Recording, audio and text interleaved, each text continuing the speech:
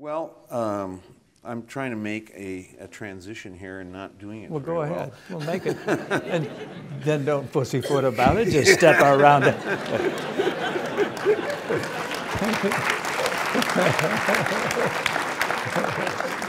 Just step right up and tell them all about it.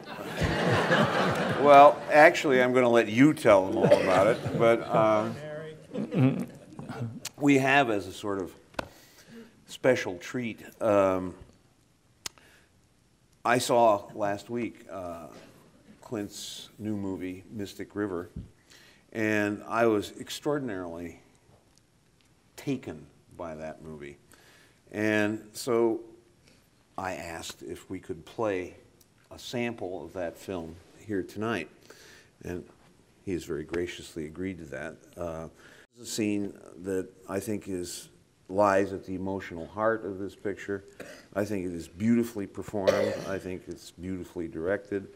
I think it's a terrific sample of a picture that's going to open in about 6 months. So would you like to set up the scene for people a little bit? Well, it's hard to set up just one scene out of a film, but this is two really wonderful young actors. They're young to me, anyway. They're men in their 40s, but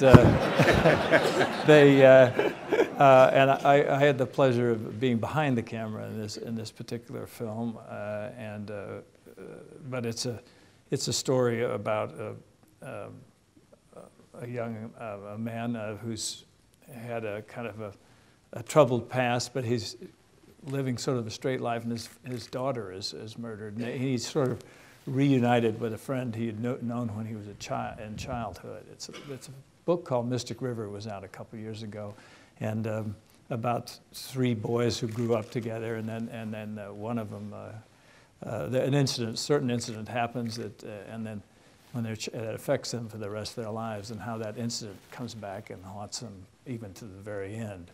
But in this particular scene, it has nothing to do with all that. It just has a bearing of the person grieving for his daughter. And you'll see some tremendous acting, probably as good as the picture you just watched, by 2 very contemporary actors, Sean Penn and Tim Robbins. So should we just get out of the way and let Yeah, that I'll just get out of here.